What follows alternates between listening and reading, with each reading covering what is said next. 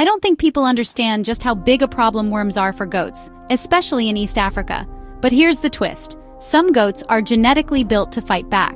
Let's see how you can use this to your advantage. Worms are a goat farmer's nightmare, causing anemia, stunted growth, and lost profits. But not all goats are equally vulnerable. Local breeds like the small East African goat have proven natural resistance to worms, unlike larger breeds like the Galla goat, which struggle more, especially after kidding. Studies show sea goats and red Maasai sheep are up to 3 times more productive under parasite pressure than their exotic cousins. Here's the kicker. Resistance to worms is heritable. That means you can breed for it.